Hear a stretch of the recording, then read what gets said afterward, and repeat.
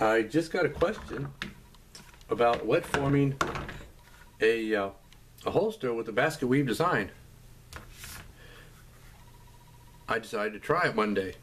I had the same question years ago, and when I made my own personal concealed carry holster, I did a Basketweave on it, and then when I did the Basketweave, I had it laying flat. Then I stitched the two sides together and then wet formed it to fit the gun.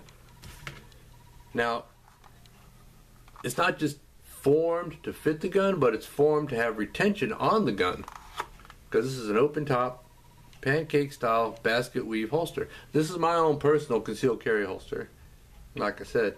Now, the only place I lost any kind of detail was right in this area.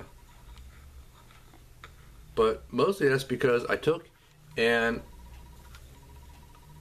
my black burnisher and I just really mashed it in there to get retention on the trigger guard. I did the same thing on the back. But other than that, it really kept the detail of the Basketweave. You got to make sure your stamping's good and deep. So make sure that the water content and all that's correct. Also, I tried the same thing with the tri-weave stamp, and you can see it kept the detail rather well. Even has good detail. I think it's got pretty good detail even where the trigger guard goes right there.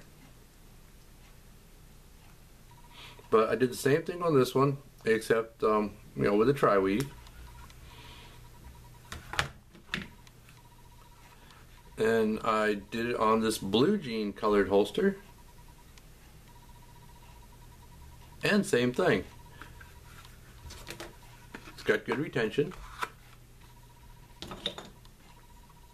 but I lost detail in this area. But that's, like I said, like on the other one, that's only because I really mashed it in. So other than that, it is possible to keep the detail of a Basketweave pattern or a tri-weave or any kind of pattern you put on it and wet form it, as long as your stamping is good and crisp and deep.